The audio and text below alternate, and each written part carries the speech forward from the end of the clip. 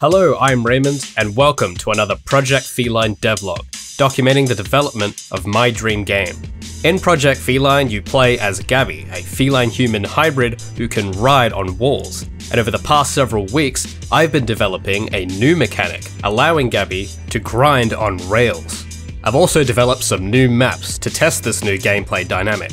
I'm really excited to show you guys these features and talk about the development process. So let's get into it. It's been around 4 weeks since my last update, and as per my last episode, I'm trying to keep development goals contained within 2-week sprints. I spent the first sprint of this month developing a brand new mechanic for the game, grinding. I'm super excited to get to show you this, and I think you'll all have a lot of fun with this new feature. As many of you know, Project Feline is currently in the pre-alpha stage of development. While I am eager to move the project to the full production stage, I would like to spend the time to get a solid grasp on what the core gameplay is first.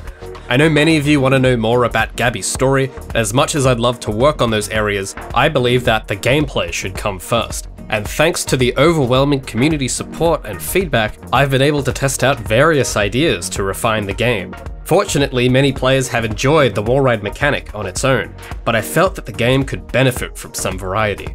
In this spirit, I wanted to continue pushing the boundaries for this new update and test out how a grinder mechanic would work with my wall riding gameplay. As a game developer, it's easy to get pigeonholed on the mechanics of the game, and I think it can be difficult to see the bigger picture when preoccupied with coding and bug fixing. I've fallen into this trap many times before, however, taking a step back and looking at my game as an experience rather than a set of mechanics helped me to set boundaries on what kind of mechanics I should implement and what ones I shouldn't.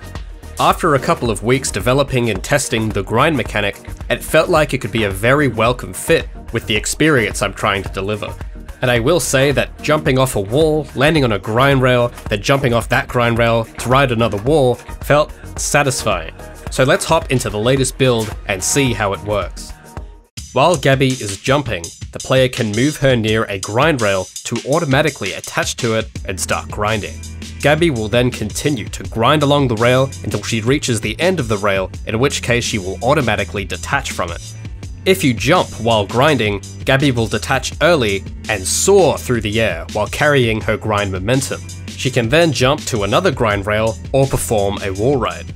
While grinding is still a bit rough around the edges, I think it gets the idea across. If enough people find this fun, I'd like to further polish and refine this mechanic, but for now, I'm just testing the waters. You can play the new prototype build with this mechanic, linked in the video description. Feel welcome to give it a try and let me know your thoughts in the comments. After spending my first development sprint on the grind mechanic, I spent the next 2-week sprint developing new maps to test out this gameplay.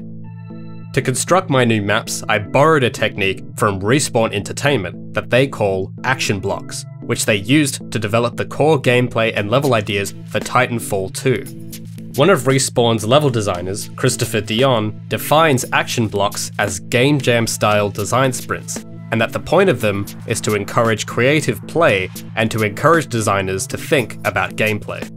In Christopher's 2018 GDC talk, he lists some guidelines on creating action blocks. First, they must be quick and dirty, made in a week or less. They should be made by a single designer working alone. They must have a skill test that could fit into a level, such as platforming or combat.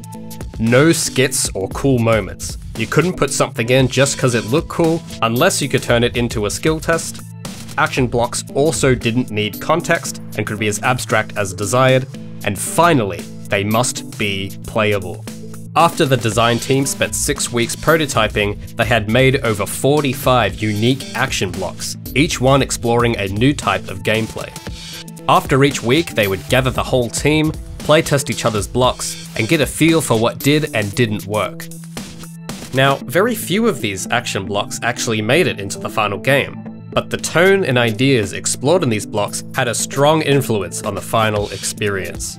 If you'd like to know more about this technique, I'll link the GDC talk in the video description. I thought it was very interesting and it seemed like a great process to follow, so I got to work on creating my own action blocks for Project Feline. To create these blocks, I used the Super Grid starter pack from the Unreal Marketplace, and I reconstructed an earlier map I made, and I constructed an entirely new map, featuring areas to wall ride and grind. These maps are included in a new build of the game, with more maps well on the way. While testing these new maps, I found it increasingly difficult to get Gabby to go where I wanted, as her movement seemed a lot wilder compared to other platforming or parkour games I've played. I started to question as to whether this wild high-speed movement was something I wanted to keep at the expense of larger, more open levels, or to restrain to allow precise navigation in smaller, tighter environments. For this update, I went with the latter option and restrained Gabby's movement while still trying to maintain that feeling of momentum and flow. While her movement is slower than before, I think the increased friction and tighter level of control makes for a better experience. Let's hop into the new build and see these changes in action. I started by removing the momentum combo system, where Gabby's wall ride velocity would multiply depending on how many times the player could combo a wall ride without landing. While this idea seemed good on paper, it became increasingly difficult to design levels around 3 different speeds. The added momentum also made traversing the level a lot more difficult, giving the player less time to react to the environment. I've since removed this feature and instead increased the base wall ride speed to compensate, and hopefully this change makes it a lot easier to navigate through levels.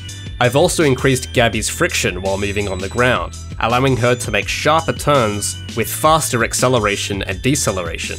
As a result, the movement should feel a lot more precise, especially in platforming areas.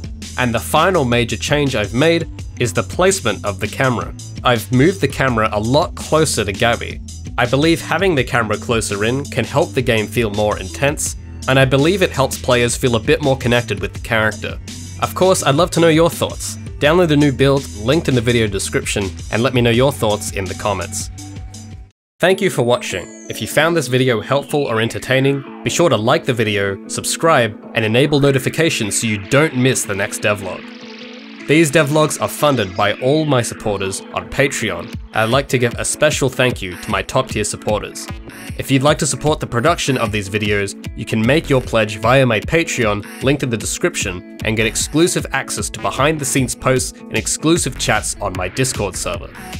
I'd like to thank the artists behind this episode's wonderful Project Feline fan art submissions. If you'd like to have your fan art featured in these videos, submit them to our Discord server, linked in the description. And of course, if you'd like to see more updates from me in between uploads, be sure to follow me on Facebook, Instagram, and Twitter. Thank you for watching, have fun, and I'll see you in the next one.